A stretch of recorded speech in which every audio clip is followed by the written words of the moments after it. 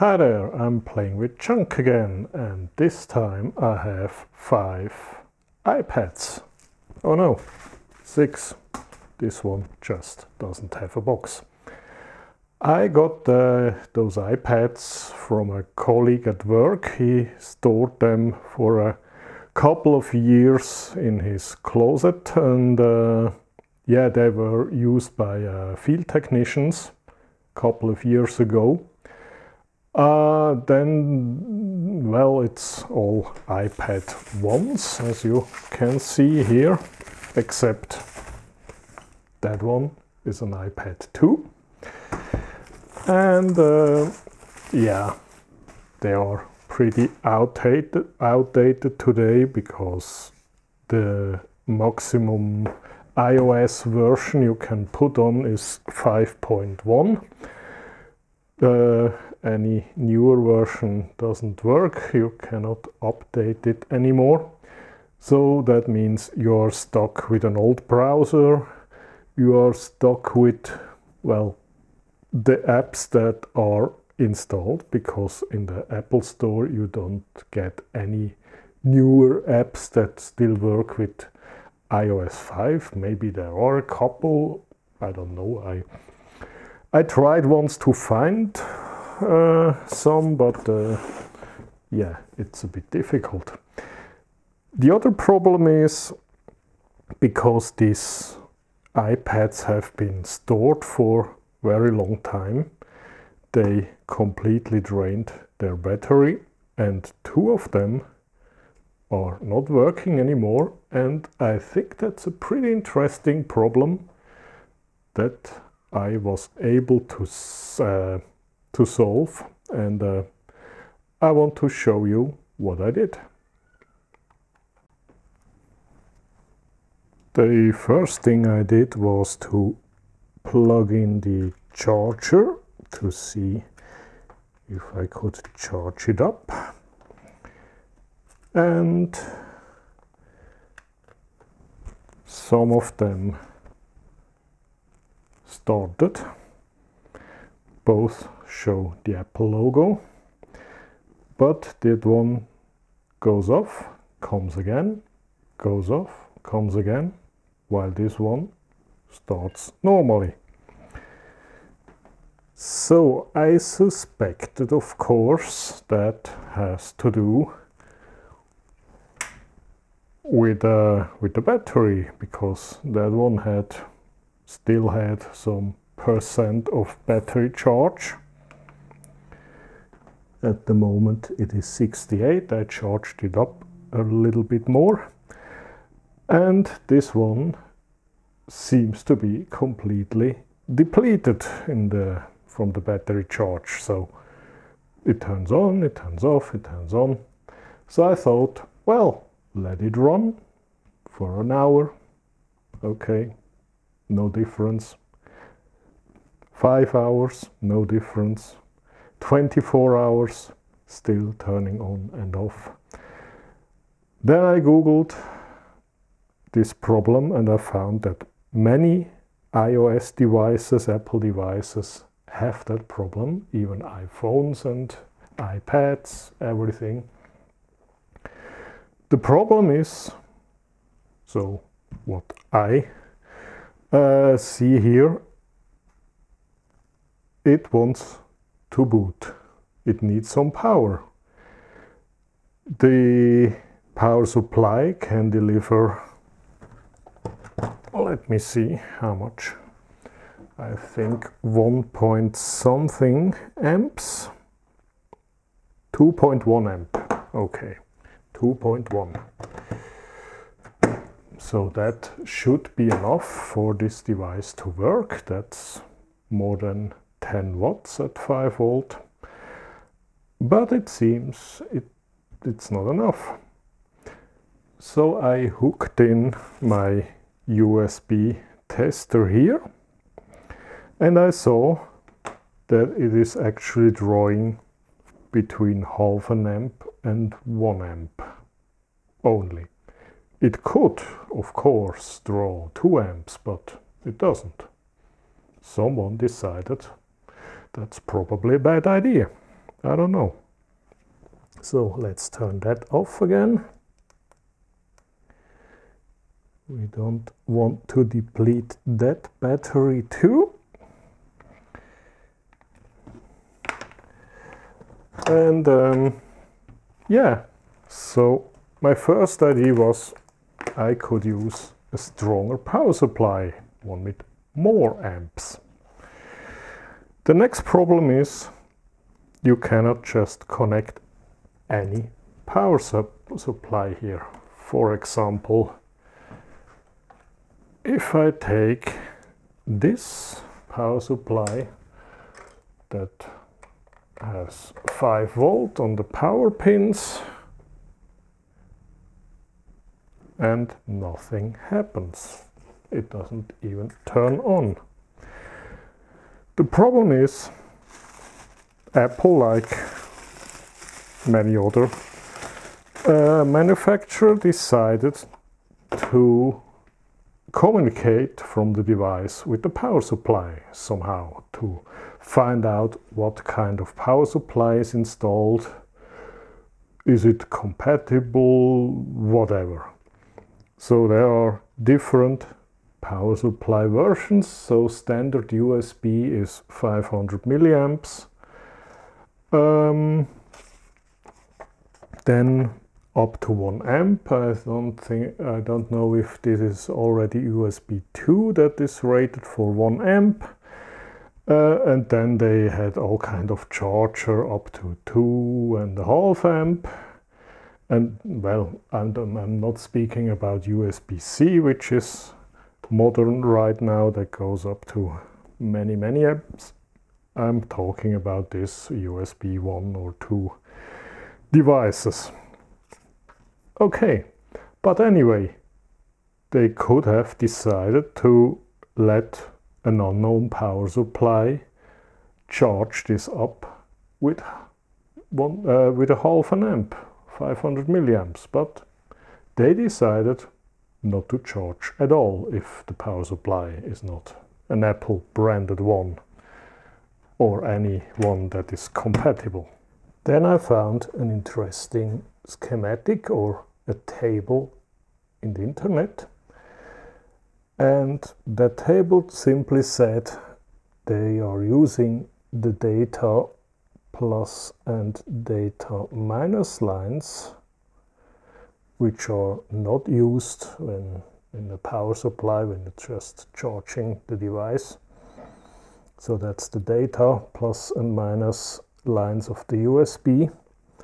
They are using these two lines to determine which power supply is attached. So if these two lines have 2 volts, then it is defined that you have 0.5 amps. That's what the power supply delivers. If D plus is 2 volts and D minus is 2.7 volts, that means that it is a power supply that can supply 1 amp. If D plus is 2.7 volt and D minus is 2 volt, so we have a 2.1 amp power supply. Sorry, remember that? That's also a 2.1 amp power supply, the original one. Then we could also have 2.7 volts here and 2.7 volts here. And that means it's a 2.4 amp power supply. Well, with this in mind, I made this thing here. Has a USB connector, an USB receptacle, and 2 potentiometers.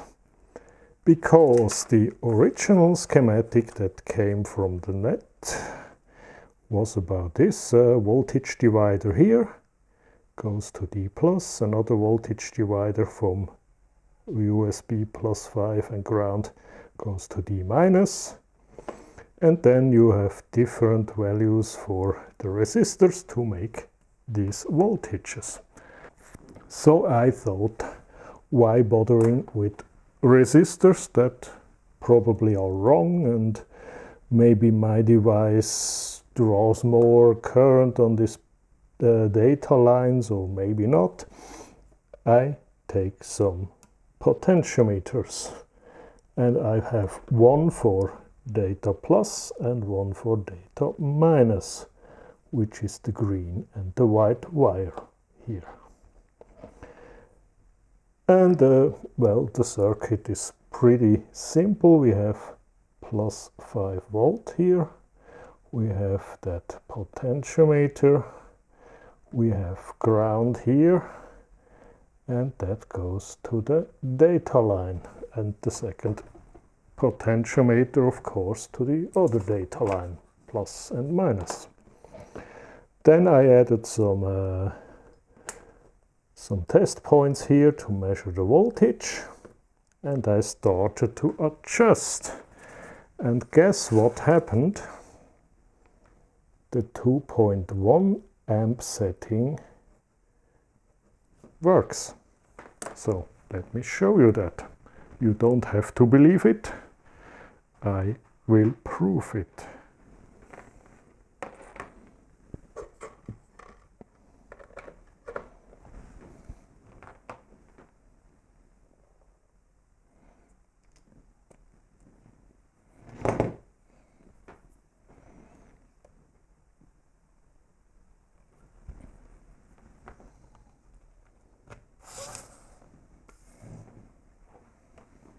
Ta-da! It turns on. But, of course, so let's put that USB tester in between. We see we have 5.1 volts, we have half an amp, and when it turns off, it draws no power, comes again, half an amp. So that's 2.2 watts, and that's not enough to start that darn thing. By the way, this USB tester here is pretty handy, and it has a remarkable feature. It has an USB plug that goes in either way. So you can plug it in like that,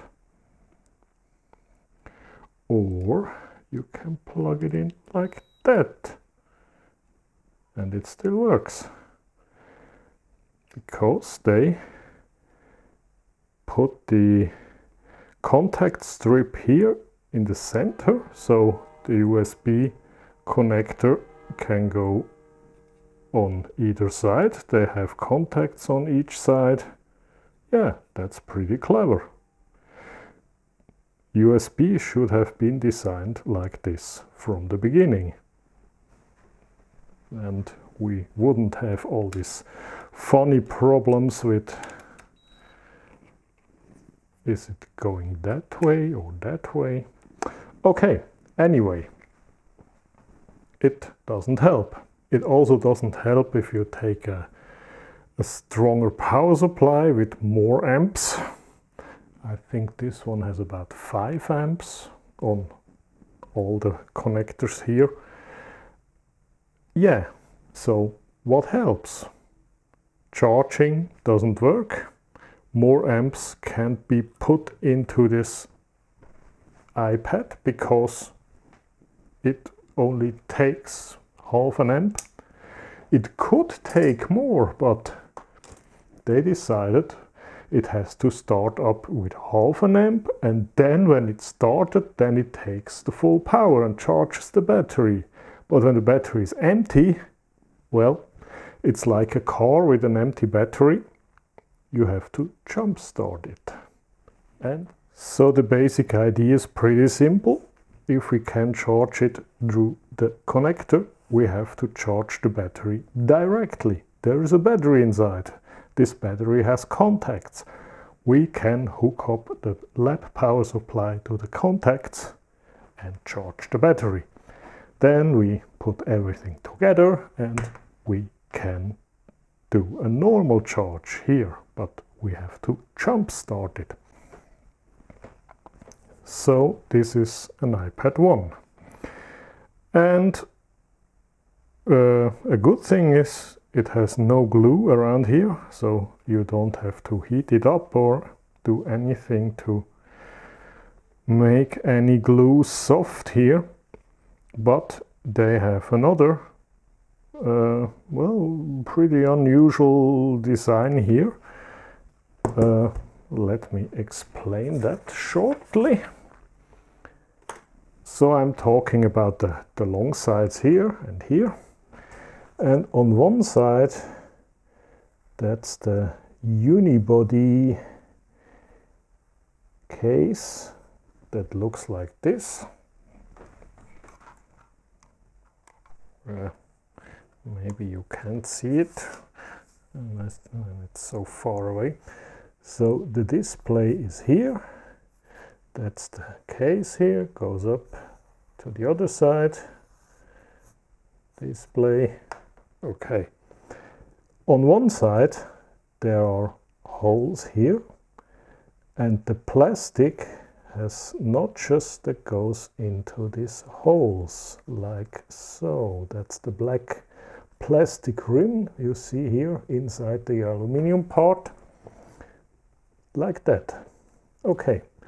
On the other side, they also have some holes here, but they made some metal springs that are attached here with a screw on the display part with the display frame. And that springy thing goes in here. So when you assemble that, you just hook it in on this side, and then you push it down here and it snaps in and it stays. Wonderful. The problem is, if you try to open that on this side, you break all these metal clamps here. So we have to open that side first, then we can lift the display up like so, and hopefully we can keep most of these springy retainers here. Okay, that's the theory.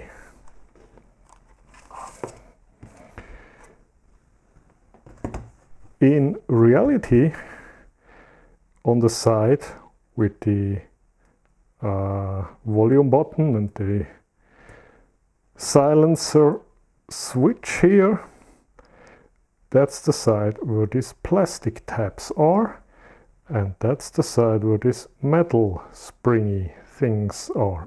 And the metal springy things are also here and here. So it's completely impossible to remove that panel without breaking any of these metal springs. But if I only can save those on this side, we can clip it in, and these ones are not so important. Okay, let's try that. And well, I have to say that I know that because first I saw a video on YouTube about the iPad 1, and I already opened one and tried this jumpstart method here, and yes, it worked. So let's see if it works too on this iPad here. So I'm trying to get in near between the aluminium and the plastic. Don't go too close to the switches because you could damage the switch.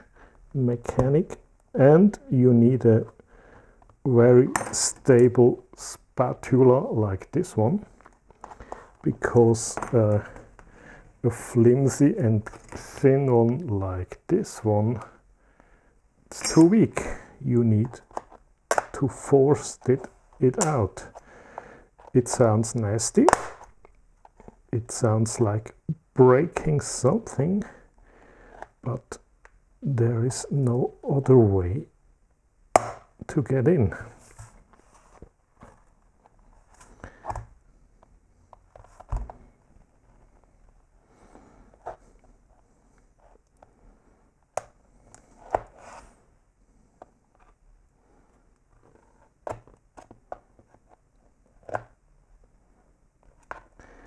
And there's always the danger of breaking the glass if you're not careful enough.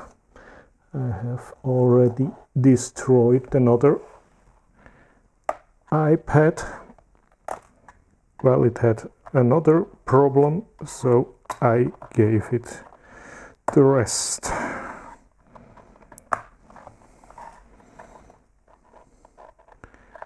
Yeah, it's pretty easy with this tool here. It's very stable, massive steel.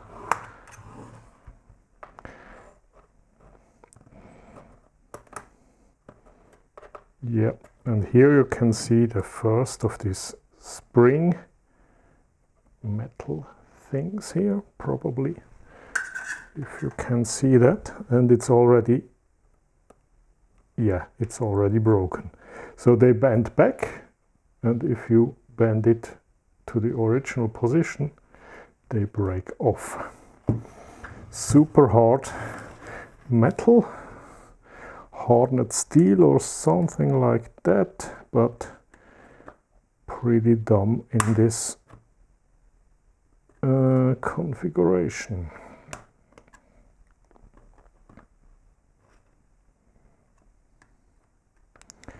So I have to put something in between here.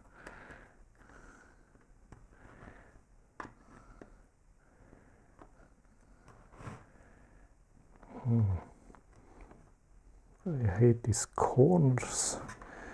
They are difficult. Okay, now it works.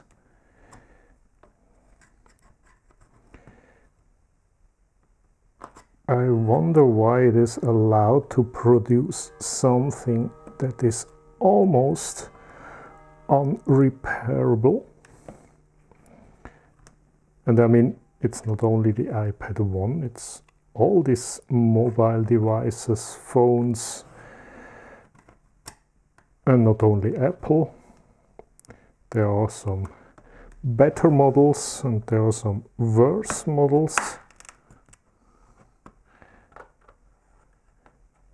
I mean, for the newest iPhone 11, they developed a laser machine to remove the back glass, because otherwise you couldn't do that. And now I broke this plastic here. Okay, that's not meant to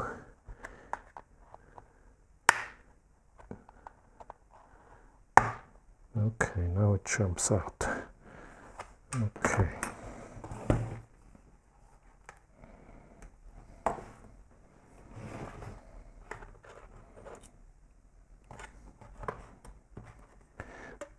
Next thing you have to be careful is all the cables here.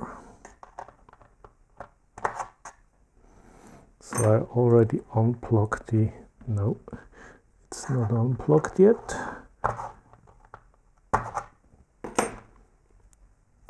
There is the Wi-Fi cable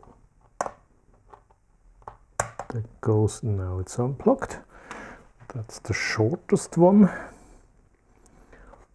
Then we have here another black cable that is glued with some sticky tape.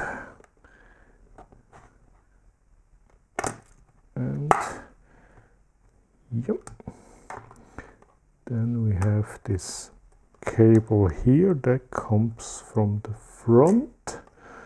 No, not camera. This one has no camera. Not on the front and not on the back.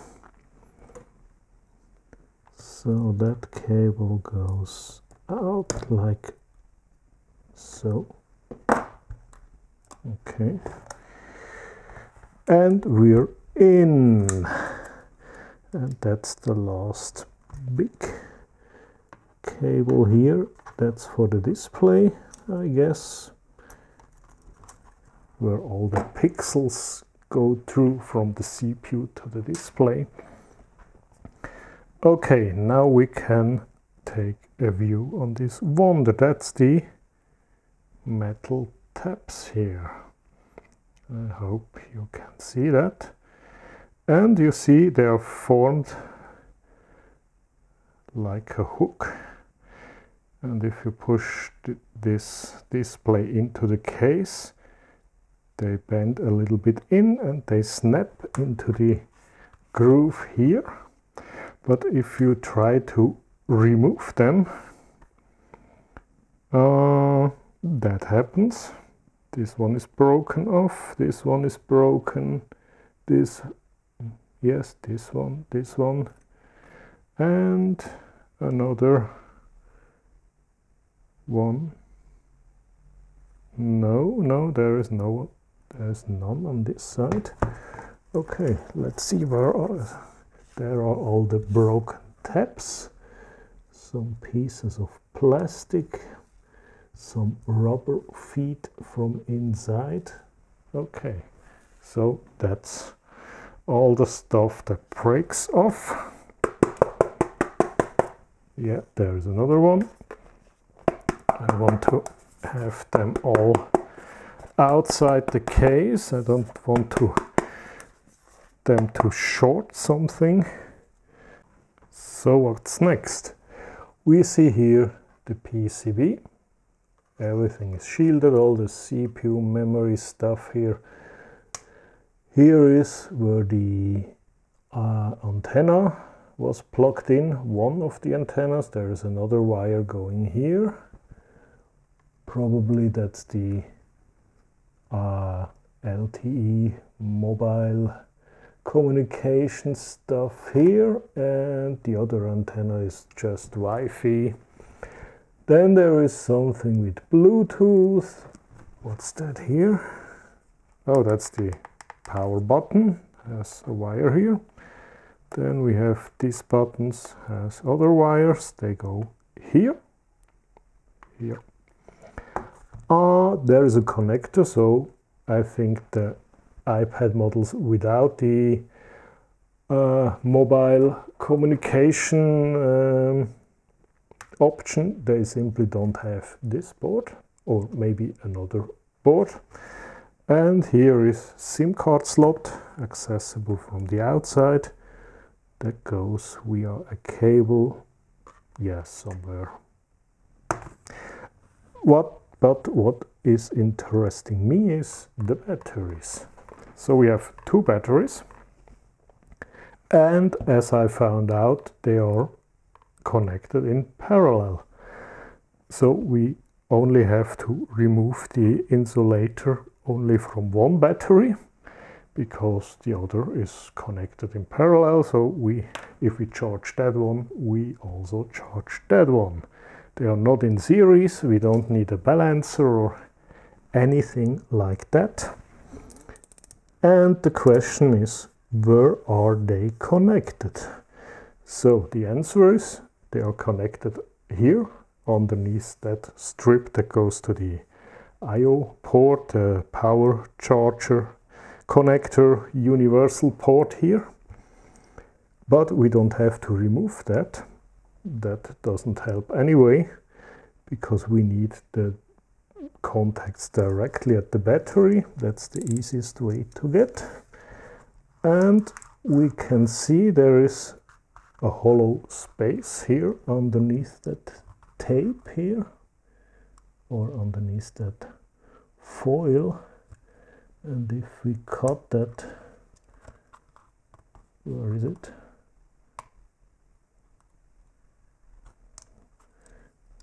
Okay, I have to find the spot. Okay, here is it. You have to be careful because the battery contacts are directly under that, and if you short them, well, these batteries are empty anyway, but if you do that with an iPad that probably has some juice in the batteries.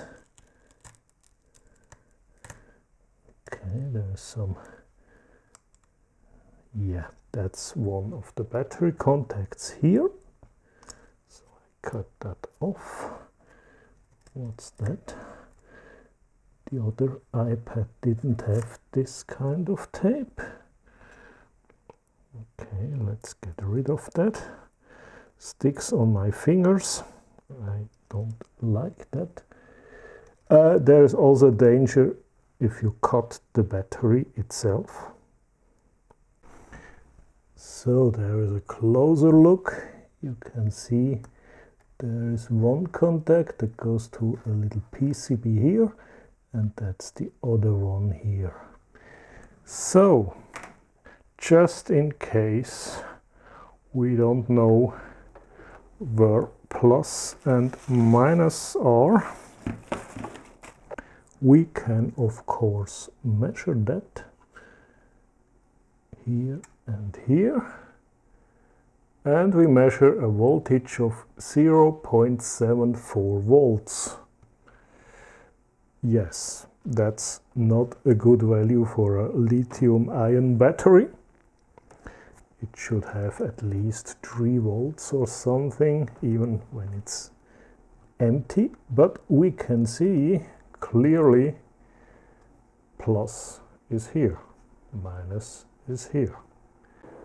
Let's convert the Rigol bench power supply into a lithium-ion charger. So I go to channel 1, which has the probes already attached. 4.2 volts, that's the maximum voltage for most of these lithium batteries. Then I give it 1 amp, and well, that's it. Let's connect it. With the maximum voltage of 4.2 volts, we cannot overcharge the battery here.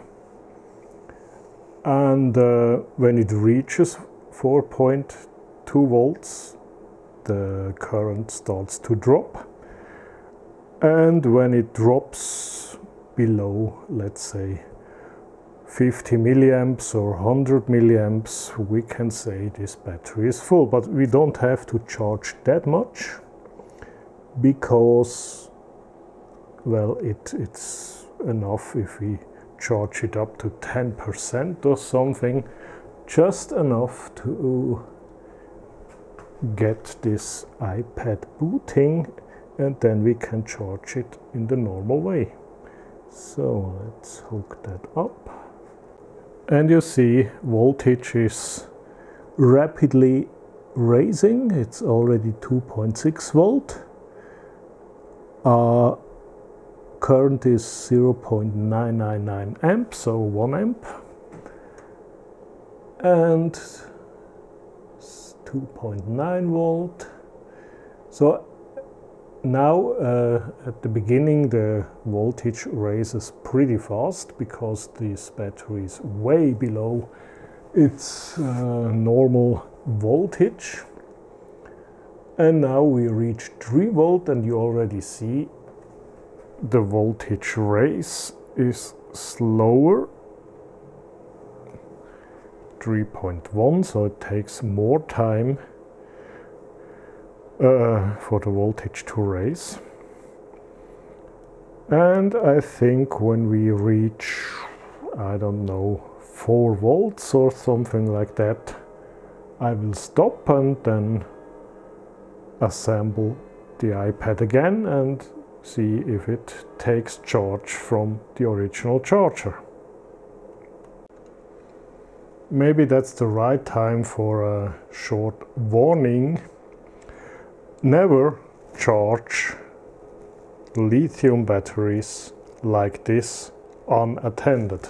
So especially when they are deeply discharged like this one, there is a certain danger that something happens, and if that happens, well, it's better you are close here to the device you're working with than anywhere else, maybe not at home. That's the worst you could do.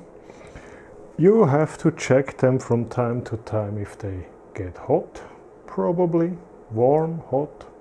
Normally they stay at room temperature, especially when they are charged with only 1 amp. I just see I'm charging. I'm not charging at all. Why that? Maybe one of my... now it's charging again. That's the other reason why you should be around.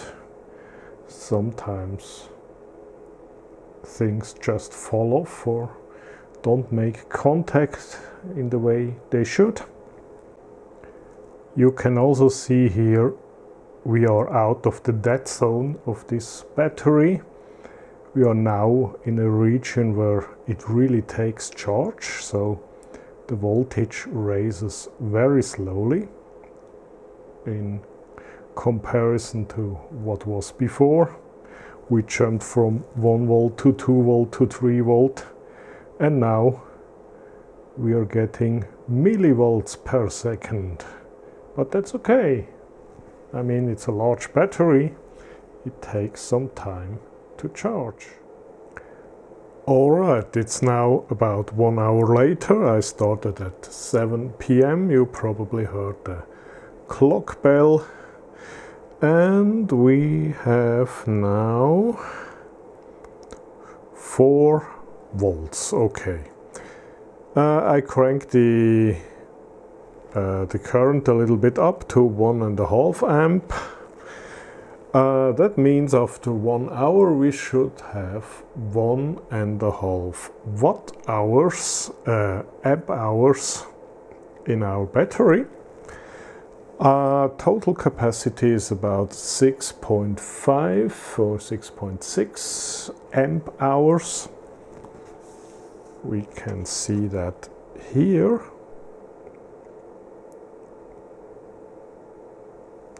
They have labeled that pretty nicely. It's on the top, upside down. I know, 3.75 volts, 24.8 watt hours, and amp hours is of course watt hours divided by the volts, and that's about 6.6.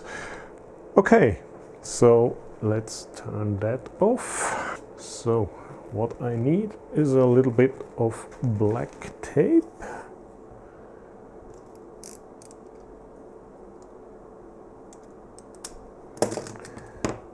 To close that hole again.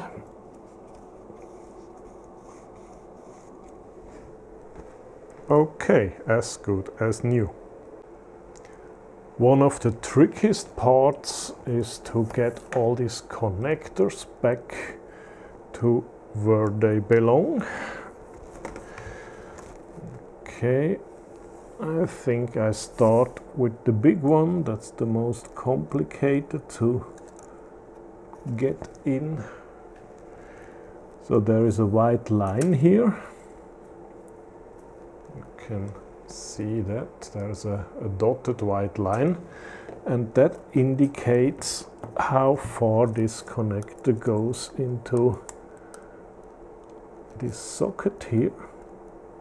It's just pushed in. There is no mechanical contraption, and when the white line meets this connector edge, it is in the right position. Okay, then let's see if we can connect that one here. Sometimes it works better when you use your fingers, because then you feel when... Yes, that's it. Okay. Then the next one would be this one. Don't know what exactly that connector is. I think you can hardly see it, because I can hardly see it. This has this movable tab here that goes around the connector, so when the connector is seated properly into the socket there, you can flip that over and it holds it in place. And if it doesn't work, then you probably haven't plugged in correctly. I wonder how they do that in the factory when they have to assemble thousands of these things per day. Now there is the moment of truth. We plug that in and hopefully we get some, yeah, we get something. We get an empty battery symbol and we get the Apple logo. And I hope this time it stays on. Seems so. Much longer than for the first time. Yeah.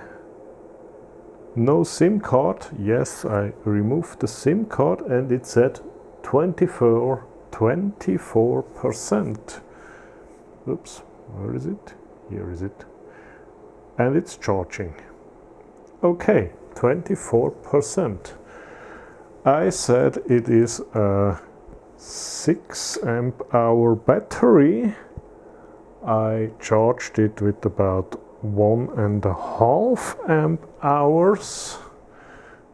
That's a quarter, 25%. Yeah, we have a display of 24, so that's pretty precise. I'm surprised.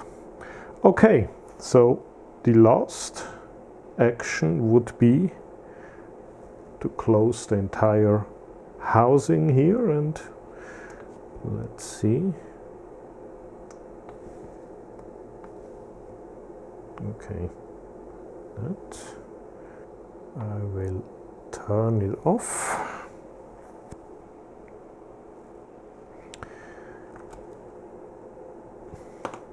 And now it starts again because I did something on the power plug.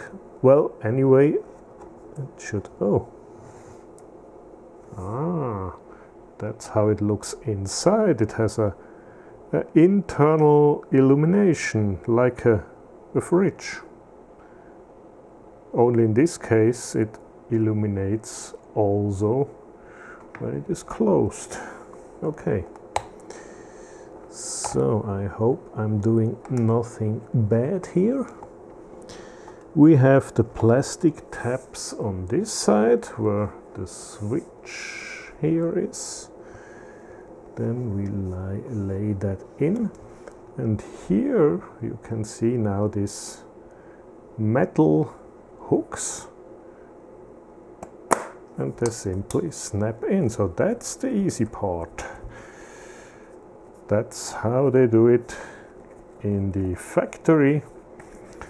Then they remove all the fingerprints. Yeah, so we lost the metal hooks here on the narrow side, and here, well, on this side I think we didn't have any. Oops, that was not in place correctly.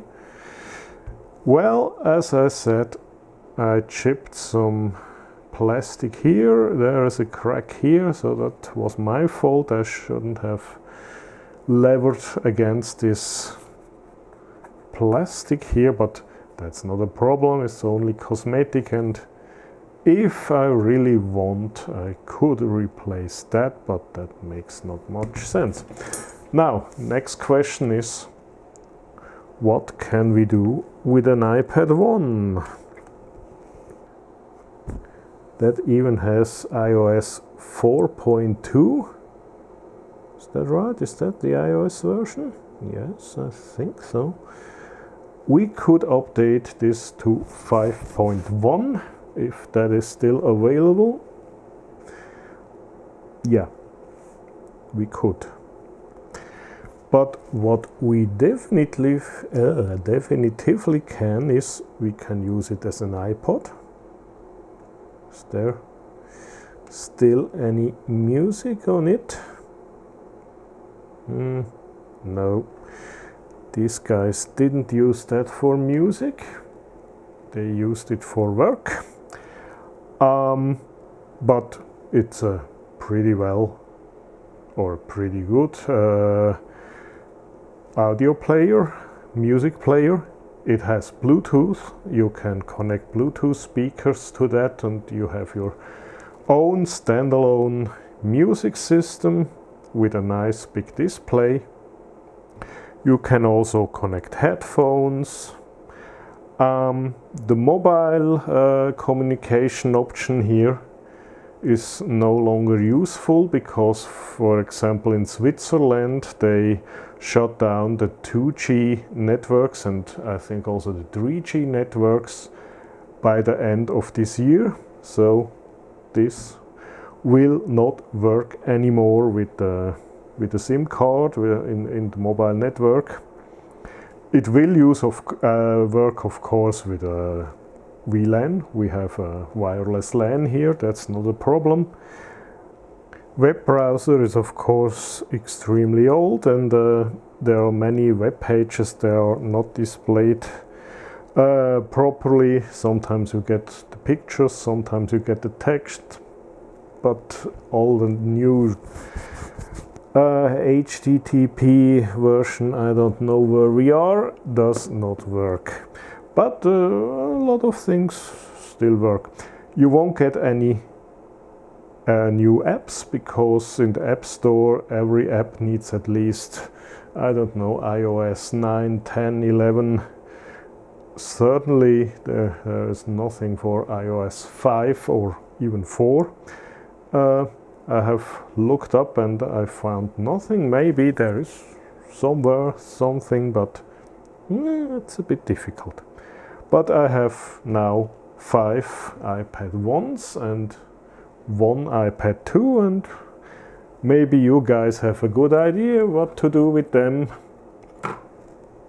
Tell me that in the comments. Okay, so thanks for watching.